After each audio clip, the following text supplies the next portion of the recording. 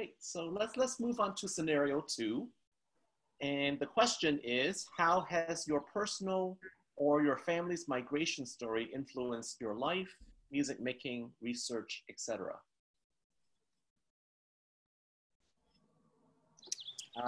Joe, why don't you begin? Okay. I am Chinese American. I was born in China, born and raised. I didn't move to the US until I was about 9. And after I moved to the US, it was me and my mom for the most part, and we moved all over the US. So I've lived in probably 6 or 7 different areas of the US by the time I was 13. So I would say that the biggest influence I've had, the migration process has had on me is that I had to learn to adapt and also kind of become almost chameleon-like. Like this accent that I have is not an accent that I came to the US with, but then every stop along the way, I think I've changed just because of where I lived. And I think that's influenced a lot of how I do art, I guess, music. When I write music, I don't think I have a particular voice. I feel like I'm basically like a Weird Al wannabe, except less funny and more original compositions when I try to. But yeah, it just feels like all genres are fine to me. And even like adding in elements from different countries, I don't particularly feel worldly, but I definitely feel open to all of it just because I feel like my identity is shifted so much over the last 20 something years that I've been in this country. It's just like, oh yeah, I don't know who I am anymore, but I also know who I am as what I am currently. So I think that's the way I would see my migration influencing my life and art and work. Thank you. Tricia, Unmute. So both of my parents grew up in Korea during the Korean War, and my father in particular, he was a refugee. He was born in North Korea in Pyongyang. My mother is quite a bit younger than my father, and so her memories of the war are a little different from my father's memories, which are, when he talks about them, are pretty vivid and frightening. I feel like, as is probably maybe typical of East Asian immigrant families, my family is not very verbal. And in fact, because of that, I feel like I don't know that much about that time in their lives, which was so seminal and kind of informative and shaped them. My grandmother, my maternal grandmother, I think it was the same for my paternal grandmother because it was sort of normal for the time, but my grandmother was a child bride and was married at 16 to my grandfather, who was a widower and in his 30s when they married, which is like, wow. And her stepsons were closer in age to her than her husband. So that's a whole nother thing that we never talk about, and is just sort of part of our family history, which I have all these questions about. And my parents immigrated to the US in the 70s, and they met here.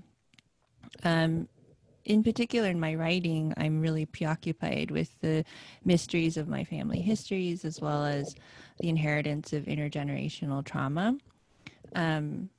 So I think the way it informs me as a violinist is that, as with many immigrants from East Asia, I also believe that there was some perhaps not fully recognized motivation on the part of my parents to have my brother and me learn violin as a way to ensure our place in American society. As we know, there's the stereotypical Asian who plays the violin or piano.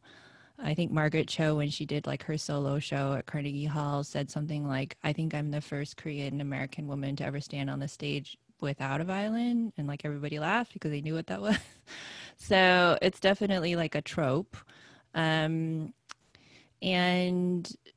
I feel like we excelled at the violin in the same way that we stereotypically excelled academically, and yet at the same time, a lot of East Asians are still routinely left out of conversations around race.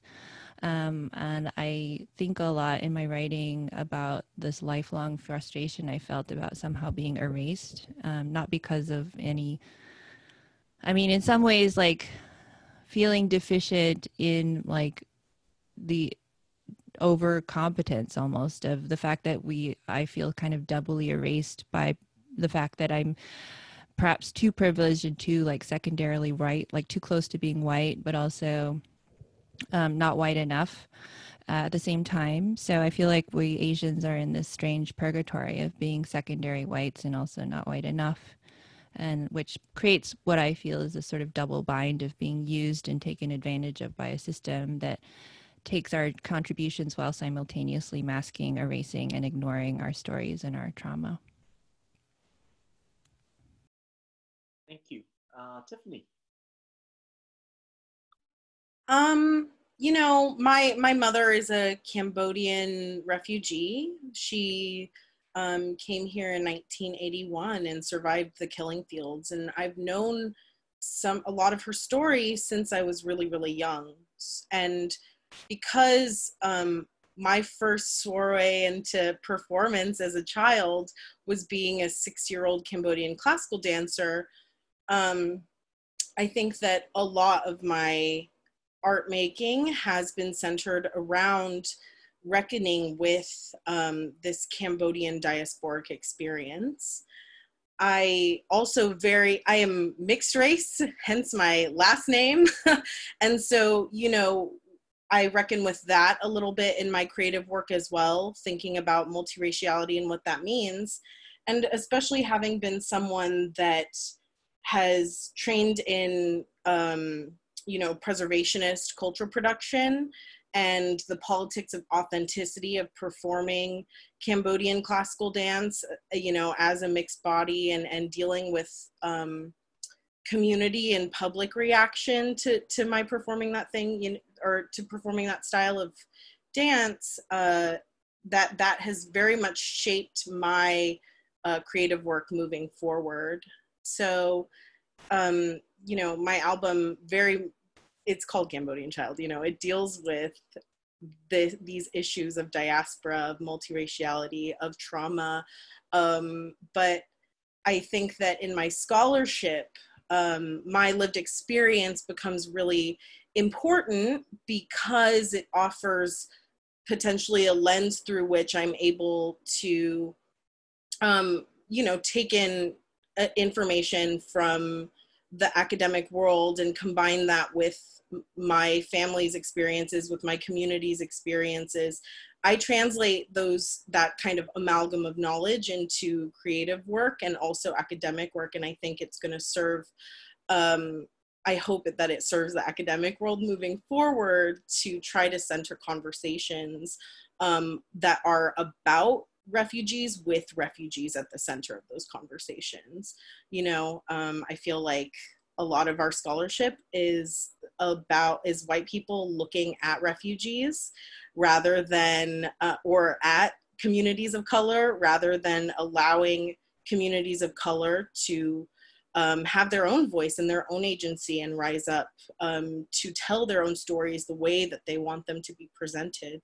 So I'm hoping that, so that obviously my work is this kind of combination of my own subjectivity, you know, my academic training, and of my, you know, creative history. And it's fully fueled at this moment by the understanding of my mother's history and that, you know, kind of positionality of being a Cambodian American refugee. Thank you so much. Kim. I think probably the strongest influence on my work is my family's migration history. My mom, my grandma, and my father came over as Vietnamese refugees in the 70s. And my dissertation research was actually on a musical theater genre called hat boi. In the South, it's called hat boi. In the North, it's called tuong. But it dates all the way back to the 15th century. So it's a really long tradition that kind of went through, you know, French colonization, kind of a nationalist movement for independence, a communist revolution, you know, the privatization of the economy in the 90s. And then it also traveled with refugees here to California and is still being performed in Southern California in the refugee community here. And so when I first started researching, I thought that that was kind of my question, right, is tracing the history of this art form and see how it transformed throughout all these different time periods. But But then as I got into it, I realized the questions that I was actually interested in were a little bit more broad, but at the same time more personal. I wanted to know what my story was, what my community's story was, and why I hadn't really seen it reflected in, say, the American history classes that I had taken in high school or even in college, or at the Vietnam War Memorial. That memorial very much centers American soldiers as the primary victims of the war, with each of their names carved into the stone, 58,000 approximately, but the 3 million others who passed away during the war are nameless, faceless, don't really have a human story to them. I remember seeing Vietnam War films in Hollywood as well that very much centered, American veterans, American soldiers as the primary victims in that conflict. As I did more research into Hat Boi, I realized my questions were more about storytelling and how the arts play a role in kind of constructing our historical memories that can be very contested, especially in Vietnamese history. If you ask the communist current government about April 30th, 1975, that's a day of celebration. That's a day of unifying North and South Vietnam. But if you ask the refugees here, that's a day of loss and mourning and darkness, and a day that their homeland no longer existed anymore, South Vietnam. And then, of course, the Americans see that as the end of the war, right? Meanwhile, the refugee journeys are really continuing to this day. It never really ended for the refugee community. So I was looking at how performing arts and the arts in general can maybe tell a story that official written histories don't tell, and kind of live in the cracks of those gaps in history, and even in some of the silences that we have in our own families because of the difficulties in talking about trauma, and how the arts can kind of fill in those gaps. Thank you so much. So in hearing your stories, what struck me is that I think in all of your stories, there was a point of change where your professional work began to be more personal in some way. Do you want to talk about what was that? Was there a catalyst that sparked this change, or yeah? So just I'll leave that open. Yeah, I'll go ahead and start off. I mean, yes, my creative work has been influenced by, that my family story for the whole time. However, I didn't realize that it was an important or even relevant or interesting, story, that my family stories were even important until I had an advisor in my undergraduate, during my undergrad at UCLA, tell me, that your stories are important. That it's cool what you do. Like, you've done Cambodian classical dance, you've done Western styles of dance. You want to create work that speaks to not only history, but also your own lived experience. Like, that's really interesting. And it really took that professor telling me that I could do this as something that was, or in a fashion that was considered relevant, and telling me to then apply to the Asian American Studies department for a master's. It took that professor for me to realize that I was like, that I had that our story could be important in any way. You know what I mean? So before that, I was just like, yeah, I do Cambodian classical dance. Like, everyone thinks it's weird. but now, it's something that's really special. But yeah, so shout out to the UCLA Asian Am department. Do you want to name the professor just for the archival record? Yeah, it was Tu Hong Nguyen Vo. So she really was the one. I sat down with her. I was just lost, as someone about to graduate undergrad. and I didn't really know what I wanted to do next or what I was valued, you know, how I could be valuable to the world. And she sat down with me and was like, you know that that's a good story, right? So she's really great. She's had a huge influence on me as well. Her writing, just talking with her, and yeah, I think it wasn't until I moved to California and kind of hung out with the Asian American Studies department at UCLA that I really felt kind of empowered to dig into my own history more. So I totally relate to what you're saying. Joe or Tricia, do you have a response? Well, on my end, on the music side, I actually, since I was the bedroom music nerd and I was so insulated, that it honestly didn't really, the identity part of me didn't really come in. So like I was saying with the whole chameleon aspect, I think that was its own thing, but it never really was about my identity as an Asian American until I joined the Slants, which basically the band is about the Asian American identity in rock music. And the entire legal battle was about identity. So that was its own thing. I would say where I think I became aware of the change and the need to represent was actually through film. I was also a film nerd, but when I lived in Eugene for like my first year out of college, I got connected with the Disorient Asian American Film Festival, which is, sorry, Eric, the greatest Asian American Film Festival ever. It's so good. It's homegrown. It's the best food, best hangouts, and family vibes all around. But it's a film festival that was Asian American, and that's a very important niche because it's not, Asian American does not get the same love as like Asian films, international films.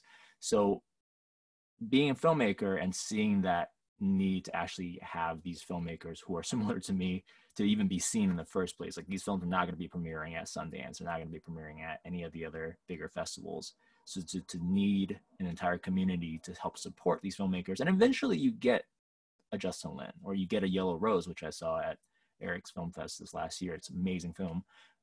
But there's a lot of filmmakers that don't even get to that point because they don't have the support. And so that's when I realized, okay, I need to support Asian American filmmakers because I want support too, but I do feel like there are a lot of great storytellers that don't have the support and I can actually help with that process. So that was my change. Okay. I think for me, the change has come with getting more serious about my writing practice. And I feel like coming up in classical music at the time that I did, I mean, I have very, very early memories of knowing that somehow I didn't fit in. Like I was constantly what we call code switching now. Like was so little vocabulary or language with which to talk about the things that I suspect a lot of us felt sort of like that we didn't quite fit in. And so much of the classical music experience is about this kind of idea of a universal, somehow this art form that is, it's very problematic, that is somehow elevated to such an extent that any conversations around race and the people that are participating in it and sort of like this colonialist bent and like all of this history around it is like just not discussed. And even instinctively feeling like there's something that was bothering me, I didn't feel like there's any space to discuss it. And I would say that any diversity we're seeing in classical music, I feel like classical music as a culture is still remarkably conservative. I'm really interested to hear more about the Bridge to Everywhere project. That's really exciting because I think that that's exactly some of the things we need. Like we need to be able to see people as non-binary, like culturally as well, that like you can participate in lots of different traditions. But I would say within classical music, I didn't feel like there was a space for me to make enough of an impact like as an individual. And because there are so many of us that participate in it, it's like, I mean, we may get to this when we're talking today, but like the kind of experience of being mistaken for other people and interchangeability was like happening all the time, you know, within classical music. It also happened at schools, you know, like you're just the Asian girl. And then if you're the Asian girl with like 20 other Asian girls, like your teacher will actually call you by the wrong name. And somehow I'm just supposed to take it, you know? But then when I started to write and I went to art school, that was when I started, sort of similarly to Tiffany, what you were saying about like, I for so long felt my experiences were not valid, and that they were like, I didn't know how to define them. I knew that they were upsetting. I know there's trauma in my family. I know that there's all this stuff, but you know, we don't talk about it. We don't verbalize it. Trauma is difficult to talk about. And then in terms of like just the lack of inclusion historically for Asians, you know, when it comes to racial discourse, like we're very often left out. And so because of those like discrepancies, I mean, even my MFA program was predominantly white. Like it really, you know, a lot of creative writing MFAs, that's an issue that they have, a lack of diversity. But even still, it was with writing that I found that I started to find people to tell me like, you know, I know that you don't think what you've experienced or what you think about or what you want to write about is significant, but it's important. And like, I think it's interesting. So please tell me about it. You know, nobody has in classical music ever said to me, tell me about the experience of what it is to be an Asian woman in this, you know, and in fact, in classical music, I've had people actively push back against the idea that there's any racial bias against Asians. So.